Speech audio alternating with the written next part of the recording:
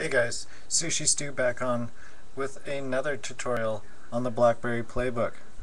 Now, if you have a BlackBerry smartphone, then you know that there are pesky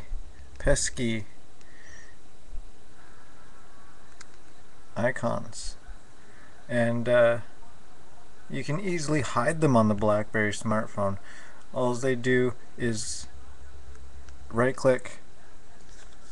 Oh, I'm pressing things back here. All you have to do is press on the menu button over the icon and select hide, and it will hide them for you. Well, this is not so on the BlackBerry Playbook. There is no menu button to push. The only feature right now is to delete and move around, which I showed you in another tutorial. So what I like to do, because there's not a huge amount of apps going on right now, and in OS2 we can group them together, make them look nice and organized, right? Well, on the main screen, the home screen, you can scroll up and down, but you can also scroll side to side.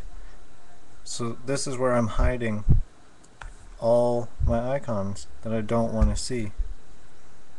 Say I don't like watching or say this one, video chat. I don't use that. I'm gonna throw it off. Come on, over to there. See that? Take it and throw it off to the side. Clock, throw it off to the side.